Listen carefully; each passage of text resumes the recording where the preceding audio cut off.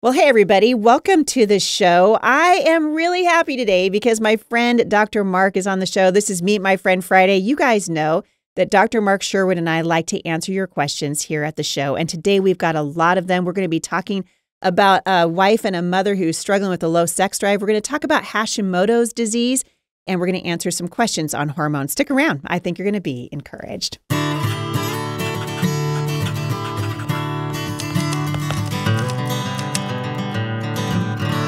Well, welcome to the show. Hope you guys are having a fantastic Friday wherever you are. As you can see, you guys are watching on YouTube. I am back in the studio today, and it took Dr. Mark Sherwood to get me back here. So I'm back recovering. We're still recovering pretty well from surgery, so thank you guys for praying for me. But it's nice to be in the studio and feel like I'm joining again the land of the living. For those of you who want to get questions addressed here, you can go to HeidiSt.John.com/mailbox Monday. That's the way to submit your questions. Those come to me, and the ones for Dr. Mark were also sent to him. So we're happy to do that, and I'm always thrilled to have him on the show. My friend, Dr. Mark, welcome back. Hey, thank you. It's good to be here. It's great to see you. Welcome back to planet Earth once again, and happy Friday. Thank you. It's good to see you, too. I mean, I wasn't joking. You're the reason I drugged myself into the studio today. I decided to put some makeup on my face and not feel like I was living in the land of the dead. So I'm glad to see you. Yeah, back from the crypt, as we were saying earlier. That's right. Yeah, right. Totally. These are my tales from the crypt. All right, let's jump right into this because we have a lot of questions today, and I want to get to as many as we can. I want to start off with a question about Hashimoto's because Rachel in Illinois and Christina in Washington had a similar question. I'm going to read Christina's question for you. Dr. Sherwood, I just found out that I have an autoimmune disorder called Hashimoto's. Can you explain what this is? What I have read about it on the internet is very confusing and overwhelming. How does a person end up getting it? What can I do for it? Are there foods to avoid eating, etc.? Dr. Mark, what say you? So first of all, Hashimoto's thyroiditis is really an autoimmune disease that has antibodies created against the thyroid. The antibodies are called thyroglobulin and thyroperoxidase antibodies. And those things are tested. And what you went through is you saw your elevation of those things, and the doctor would say you've got Hashimoto's. Typically, what is done on that is they would prescribe you a medication, and it would be generally a thyroid medication, depending on various factors, that might be levothyroxine or Synthroid. Having said that, to your point and to your questions, what causes that? Well, it's varying factors, but the main thing that contributes to autoimmune disease in general is something called a leaky gut. Leaky gut is caused by what we put in our mouth. Hippocrates, the father of modern medicine, said several things that were very profound. Not oversimplistic, but very profound. He said, let food be thy medicine and medicine be thy food. He says, health begins in the gut. He also said disease begins in the colon. Now, having said that, this leaky gut phenomenon, just to get into this, not to get overcomplicated, but it creates permeability in the small intestinal wall where things from the gut can leak through in the improper sizes into the bloodstream. And the immune system's sitting there going, what in the world is this? And some of the proteins that leak through can be mimicked as proteins that make up glands such as thyroid tissue. So the body starts creating these antibodies against these proteins that are leaking through, but the body gets confused and it begins to attack tissues. So one autoimmune disease is not one, understand this, but it's all. It's an autoimmune cascade. The body's begin to attack itself. So the way you want to address this is, first of all, understand that I have seen this, my wife has seen this.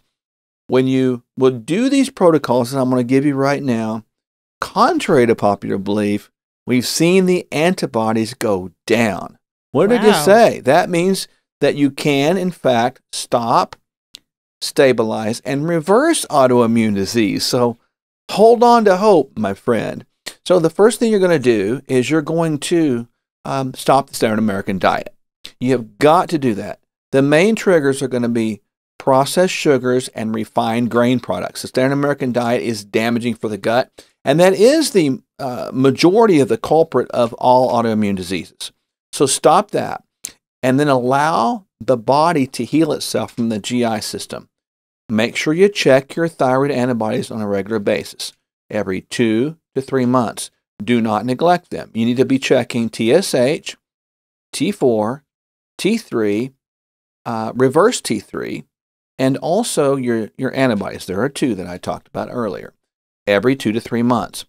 Make sure that the doctor is talking to you about nutrition. And if they're not, you need to find a doctor that will, because this is actually the way that you can fix this. And a lot of people will go Synthroid or levothyroxine as the drugs of choice with that. But you can go an Armour thyroid or an NP thyroid, which is more of a natural, more complete thyroid that has... Well, that's what Rachel's taking. So Rachel's taking, she says she is taking the NP thyroid every morning, but she's wondering if there are alternative treatments that don't involve taking a synthetic hormone. Well, NP thyroid is made from porcine. So it actually is a more natural hormone with less ingredients than any other of the hormone medications. So NP, in my opinion, would be the best one to take.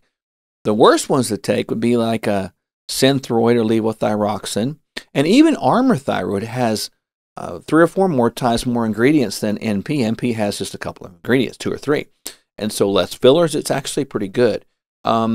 Without seeing your blood work, it would be impossible to advise you on things. But things like selenium, things like iodine, and a good mixture of potassium iodide, and an iodine would be about 7.5 milligrams of potassium iodide, and then 5 milligrams of iodine, totaling 12.5 milligrams.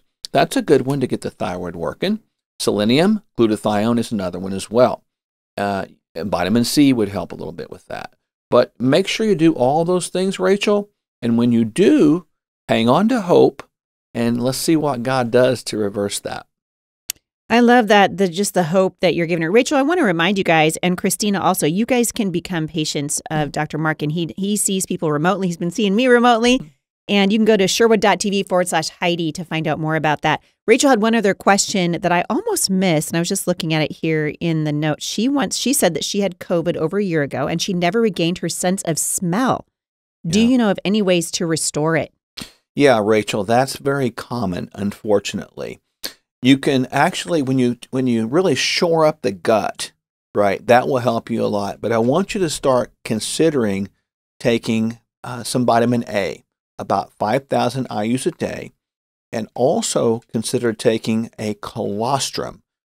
I like colostrum a lot because it has the ability to get our secretory IgA, which is an immune system function antibody, but it'll help that get built up and help your barriers again. And then you can start using a little bit of zinc lozenges and use those a couple times a day.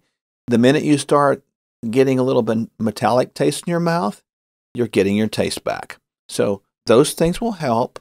Do them all, and let's get your taste back so you can taste the good old-fashioned beauty in a salad. There you go. I love that. Taylor in California, she says, I want to know if Dr. Mark thinks that there's a way I can go off of synthetic hormones via IUDs to prevent uterine lining thickness and fibroids. She's 38 years old. She's had 3 children. She said her husband had a vasectomy, so she was excited to go hormone-free. Yeah. But then after that, back to really heavy periods and painful fibroids. Her doctor told her to prevent this from happening, she would need an IUD. She wants to know if you think there's a way to remove that and treat the root cause of estrogen dominance. Taylor, there is. 38 years young, right? So what happens is when you get close to this perimenopausal time, with the average age of menopause being 50 or 51, estrogen is still produced. But unfortunately, testosterone and progesterone start to go down. And when that happens, you get this situation, and someone call it estrogen dominance. You could flip it around. You could say it's testosterone deficiency.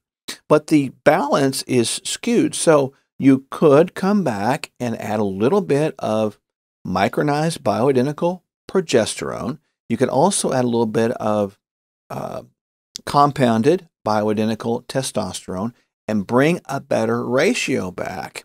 And over the course of time, you want to clean up the diet as well and see what the body's doing at that point. I think that advanced blood work would be a good thing to do, certainly. But yes, there is hope, Rachel, out there to get off of that IUD. There's another similar question. We get a lot of these, of course, at the show.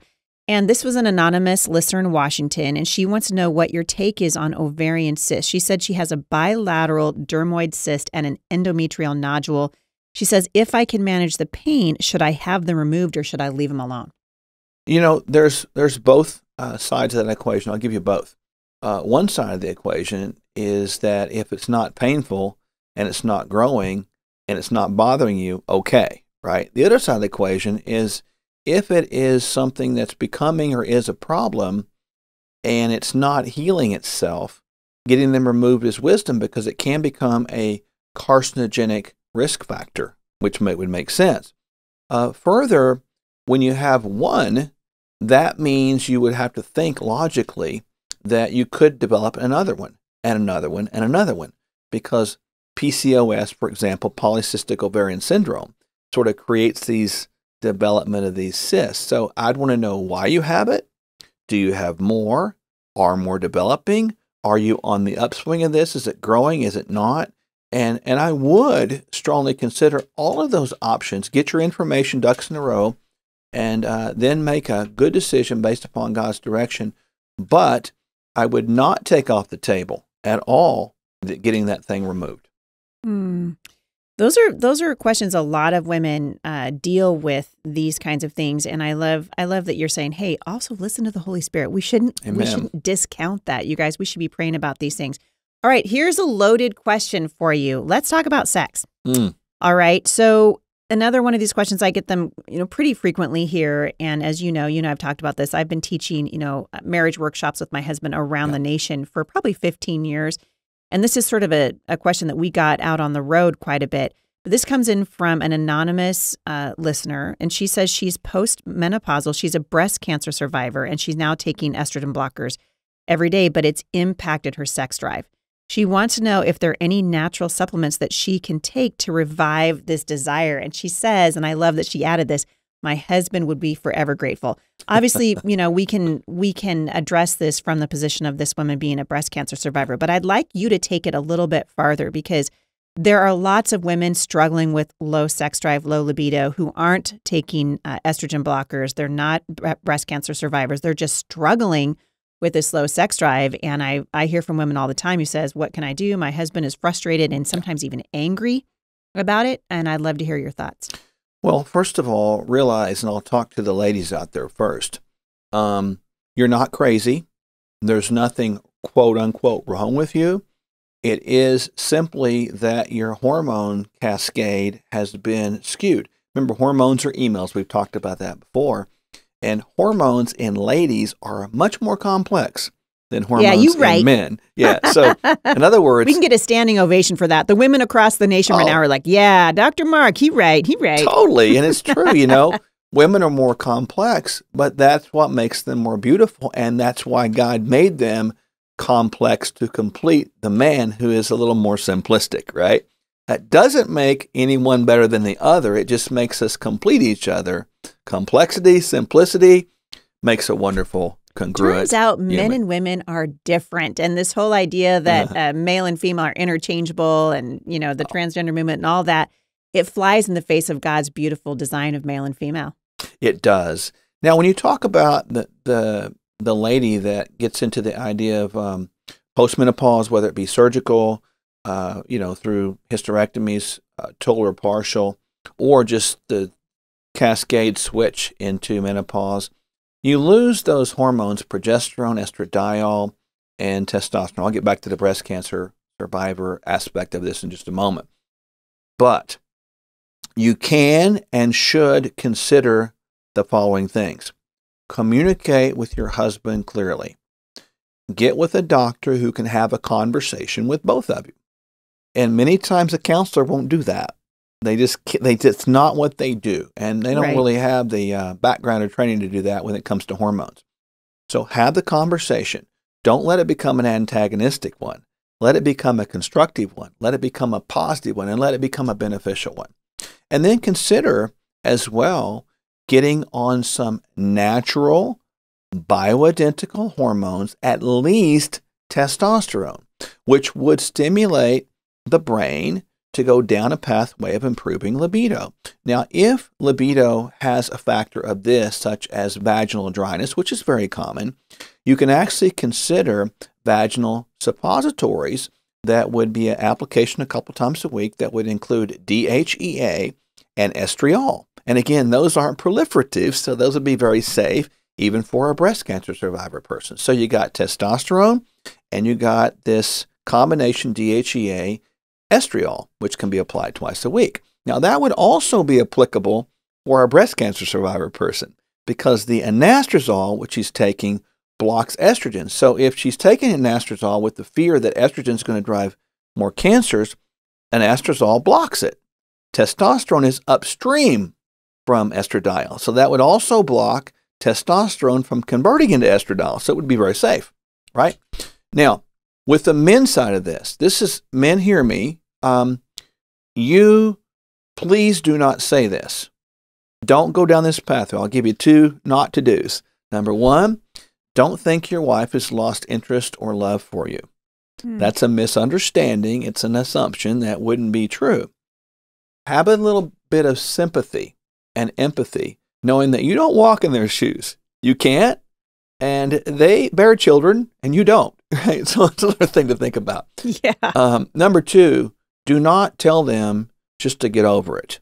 Because if you do that, you're going to get a lot of animosity built up, hostility, probably resentment. And so don't do that. Sex, intimacy is a gift from God, and it should be enjoyed. You should have that sanctity in that bedroom, and anything goes in there. And it should be amazingly awesome, and sex is not dirty. It's beautiful. And you should enjoy that, every bit of that, and enjoy the bodies of each other because they were created for each other. So they're created for your enjoyment. Yeah, we procreate. I get all that, but enjoy each other. So we've got to get that sense of intimacy back. And part of the woman's intimacy, get this, men, is communication. If you will talk to them, and hear me, use your mouth half as much as you use your ears, you'll find that that'll work really well. Listen to them. Use the 2 ears, 1 mouth scenario. You'll get the ratio there. And communicate. And get involved in the situation with getting the hormones back in place. And then very importantly, and this is getting straight to this hardcore, even more difficult issue, when we talk about this idea of intimacy, it is not about trying to reach a climax. That's not the point. It is about being intimate and close to the other person in the most close manner possible. That's what it's about. So your job, men, is to honor and please your wife. When you do that, your wife will find you completely and utterly irresistible. And that if you'll kind of keep that mindset like that, instead of it ain't about you, dude, it's about your wife. And if you'll do that, you'll find that that will provide you great benefit over time that will enhance the relationship. And so that is a very important tool that I just gave you, men, to get involved in that, and it'll help you a lot. Well, that is a fantastic send-off into the weekend, Mark. There you go. Yay! It's a fantastic send-off into the weekend. You know, I think it's so interesting for all of the years, you know, Jay and I have been married going on 34 years. And for all the years that we've been talking to men and women about marriage, it's amazing to me how different we approach sex, right? Yeah. So I think, and I'm making obviously a generalization here, but I think as a general rule, women need that emotional connection to feel that they want to engage in sex with their husbands. And men, on the other hand, they want the physical connection before they can make the emotional connection. Yeah. And it's this balancing of loving the other person and wanting what's best for the other person and understanding, putting yourself, I love that you said that, putting yourself in the shoes of the other person. And it is such a gift. Yeah. One thing I say to the men is women, again, general rule, the idea of foreplay begins when you took out the trash. Yeah, right. It began when you vacuumed the floor. It began when you made the bed. It began when you pick up something off the floor. You did the laundry. You folded it. That is the idea of honor, and that begins during the day. Foreplay is not about just a little bit, a few minutes before the actual act. That's not it at all. It's calling your wife during the day and just telling her because that you love her and she's beautiful. Just because. It's sending her flowers unannounced. It's doing things for her. It's rubbing her feet, rubbing her back, or sometimes, men, it's sitting there and just shutting up. Think about that for a moment. Yeah, it really is it sends a powerful message. Jay has said to me, many times over the years, and you hit the nail on the head earlier. He's like, man, my husband is not complicated. He's a very easy man to please. He's a wonderful human being who just he's just not hard to please. I, on the other hand, am very complicated, and so he's often said to me, he's like, man, I spend my whole life, woman, trying to figure you out. And I was like, yep, looks like we got a few more years to go. The old analogy that always stuck with me is men are waffles. They operate in these little boxes, right? Yeah. One at a time. But women are spaghetti. Everything is connected. And so the grocery store can be connected with the bedroom, can be connected with a toe pain, can be connected with hair. And I don't understand how that works. So you do. True. I don't. What's really crazy is we don't understand how it works either. It's just how it is. Yeah, it's just completely how it is. Yeah. But, men can really compartmentalize things, and Mark Gungor has a wonderful series. You sound like you've already seen it, Laugh Your Way to a Better Marriage, where he talks about, women's brains are like spaghetti and men can compartmentalize everything. He's like, when we want to think about something, we're very carefully walking. We take out that one box and we pull it out. We open the box. And then when we're done thinking about it, we put the box back. Women are just like all over the map. Oh, yeah. So true. Ask your wife what's wrong. I don't know. And that's true. And it's true. You don't know. Why are you crying? I don't know. And then men, last thing I'll tell you is you don't have to fix it all the time. Just stop. Come on. Just stop and just be there. And sometimes that's what your wife needs. Yeah, it's so good. I so appreciate your heart for people. And I love, this is great. Like I said, what a great send off into the weekend, telling everybody, hey, go have a little fun this weekend, right? Enjoy being married. It's such a gift. And I just love that you have such a wonderful trove of wisdom to share with our listeners. Thank you for coming on the show. I so appreciate it. I appreciate you too. Thank you always having me. You're welcome. As always, people can find you, right, at Sherwood.tv/Heidi. If someone wants to connect with you for a consultation, or they want to, because you've got supplements, all kinds of things, what can people find when they go to Sherwood.tv/Heidi? Well, a lot. They're going to find we do a webinar twice a month that's free, and people can attend that, and they can then schedule an appointment if they want to work with us. They can individually. We also have a multitude of individual programs that are sort of prescripted that they can do to transform their life. We have 2-week programs, 4-month programs, and more to come that people can just get in, plug in, and it's all done for you. So our job is to lead people down a pathway of true healing. And whatever that means, we're going to get that done, all to the glory of God. Yeah, I love it. And I can attest, because you've been working with me now for some time. It's a really wonderful way for you to find somebody who cares about you, body, soul, mind, and spirit. It's very hard to find in healthcare right now, and you guys are offering it. So, Mark, I appreciate you, my friend. We'll see you soon. Sounds great, Heidi. You guys want more information on my friend, Dr. Mark Sherwood, and his medical practice, you can go to HeidiSt.John.com/podcast. You can go right to his website at Sherwood.tv/Heidi. Have a great weekend, everybody. We've given you a great start to your weekend, so make it a good one. And I'll see you back here again at the intersection of faith and culture.